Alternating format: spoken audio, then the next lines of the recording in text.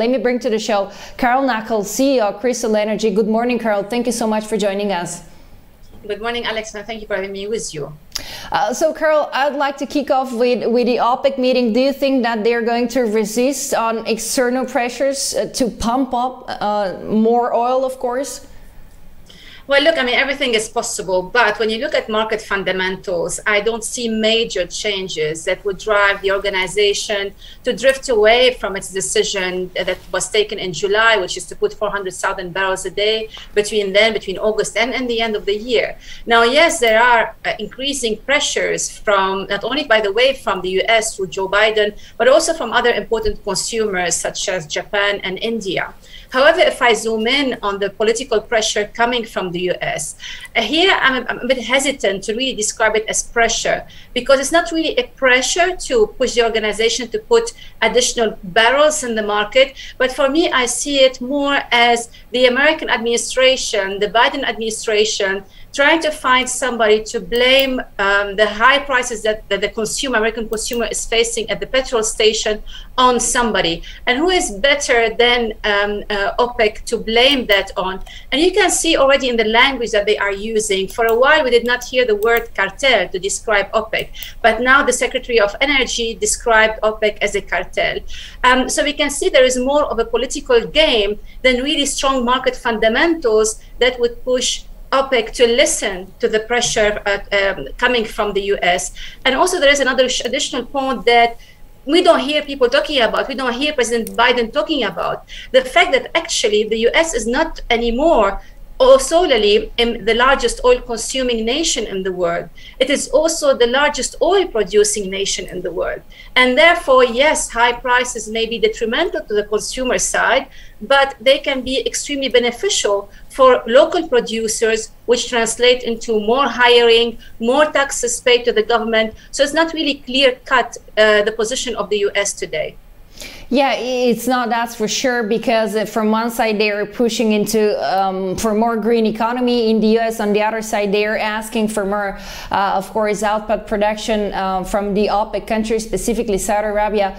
I was wondering at this point if OPEC was about to continue with its slow oil output, as is the most likely scenario for now. Where are prices heading to? If everything else remains the same, let's say demand continues to grow at the rate that we saw over the last few months and no additional supplies come to the market, then we might see further upward pressure on prices. And we see already some financial institutions, they are betting on almost $90 a barrel for Brent by the end of the year.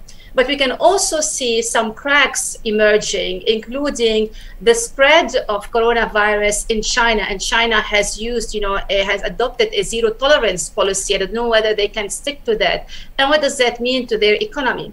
There are additional supplies creeping in from the US, and not just in terms of shale production. But remember that we had some barrels that remained off the market because of Hurricane Ida. That is being restored gradually into the market.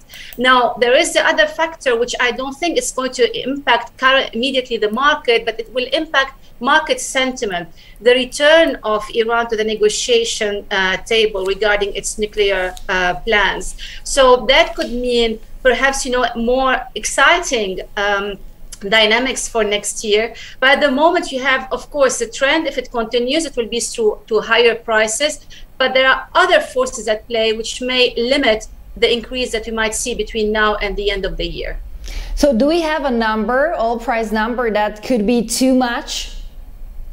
That is something that really nobody knows. You can guess it, but you don't know, when it will happen and what impact will it have. But if we look at, traditionally in terms of, previous experience, usually when you see when you talk about, the impact of that price, it's mainly on demand destruction.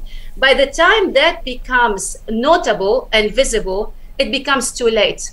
So therefore, you end up having this kind of decline and collapse in prices, and then it takes them back a lot of time to recover. So nobody really knows what is the inflection point that will happen. especially that you do have globally uneven economic growth.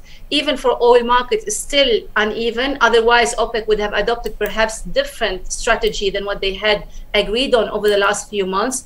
So the honest answer, nobody knows. I don't want to guess that other people guess on air, but I think that usually by the time we realize that oil prices are really negatively impacting oil demand, that is usually too late to recuperate.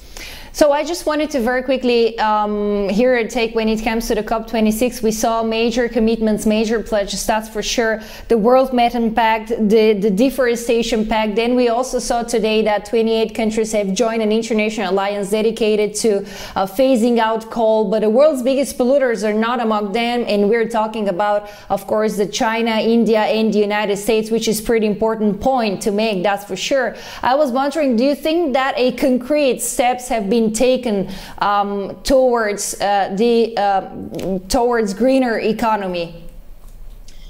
COP26, if you want to judge it, first of all, it's a little bit premature to judge it at this stage, but I see it more like beauty. They say it's in the eyes of the beholder. So from the climate activists, they don't think that much has been achieved in terms of where they would like to see things going. And other people see it like, no, hold on, there has been already some progress compared to previous meetings. And there are some pledges, and some of those interesting pledges is, as you said, limiting or even phasing out coal in power generation, I think, in almost 40 countries. And that is a very important factor because coal is the largest emitter of CO2 compared to the other fossil fuel that is oil and natural gas. And actually, that could be good news for oil and especially for gas, actually, because coal and gas compete perfectly in power generation. There is the issue of deforestation they want to limit. There is, progress on climate financing. So there has been progress. But as you said, there are also limitations because the big polluters did not, for example, take part in this coal pledge, including China, the US, Australia. But if I move away a little bit from these micro details, there is one important issue: governance. Who is going to be out there by 2050 or 2060 or 2070 when we hear about countries around the world pledging to become net zero? Who's going to be there to ensure that these have been met or implemented properly? Who will be held accountable, and whether you are going to include an enforcement mechanism? When you look at this picture from the governance side of the energy transition, of climate change, there are lots of missing parts to declare victory in terms of all these pledges made here and there. The taxonomy, I mean, only when I think about green finance, yes, there has been progress in terms of green bonds and climate financing at COP26, but find me one universal definition and internationally accepted definition for what is green finance. You don't have a universally accepted definition yet. So do you think that it would be very useful to have some kind of surveillance body?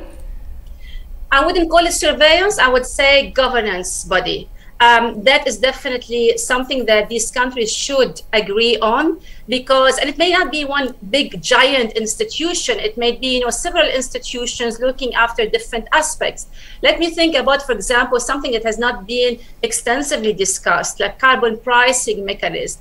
If you want to impose carbon on imports or to avoid carbon leakage between one country and the other, then you need to bring in on board an organization that is more involved in trade. And it could be an existing organization such as the World Trade Organization. So it doesn't have to be like creating a massively bureaucratic body, but you need to have a system in place that ensures that these targets are being met. You also need to be able to quantify progress. So, you can just throw any kind of target, but if you are unable to measure progress, I don't think you're going to get too far. Very final take. Do you think that all these steps towards greener finance, greener world, and everything, whatever we want to call it, will have a negative impact on crude oil prices and energy prices in the very long term? Of course, we're not talking about a short term.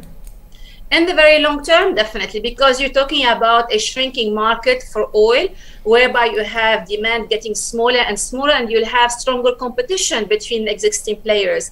And just think about how many countries are sitting on large oil reserves, proven oil reserves, that they would like to see producing. So if we're talking about the very long term, there is no doubt that the energy transition is going to put downward pressure on prices, and that's going to lead to stronger competition between producers. And here, if I may conclude by saying that the Middle East oil producers in particular have a clear advantage, but that advantage can be fully exploited if they are clever enough to pursue aggressively economic diversification so their economies don't suffer if prices are low. Thank you very much, Carol Knuckles, CEO of Crystal Energy. Thank you so much for joining us. Have a great day ahead. Thank you, you too.